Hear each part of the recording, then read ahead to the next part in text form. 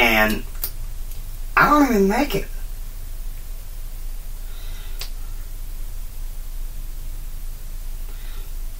I don't even make it. And next thing you know, I collapse. And I could use this for a later speech. Let's just say they found out I had a hematoma and I had to have brain surgery. I was out for a while. But even as I was out, I'd gone through some of the hellish times after surgery. I knew I would survive. Now, there was a time when I thought I might die, but then the Lord gave me strength to see it through. And He can give you strength to see it through. Because I remember every morning around 5:30 in the morning, I wake up.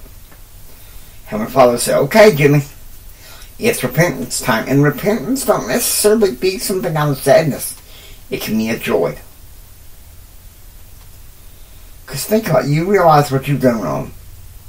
And it's not, oh, poor, pitiful me, Heavenly Father, please forgive me, please forgive me, please forgive me. No, it also involves a willingness to have a change of heart. And sometimes we have those reminders. Alright?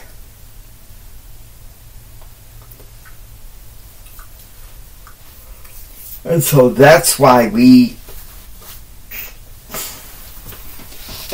have the help of our Lord and Savior to be better for us. Because we're called for purifying. You know, we're called to be purified, and that means living a pure life, having a pure heart.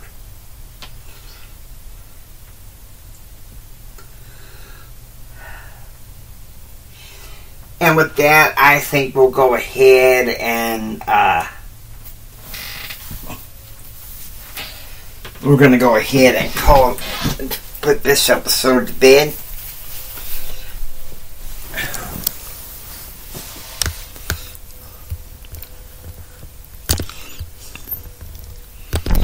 Hope you've enjoyed listening to Leah Horner Light. If you like what you hear, please subscribe. Become a part of the Leah Horner Light family. This is Jimi Hendrix saying until next time, take care. And God bless. God bless you.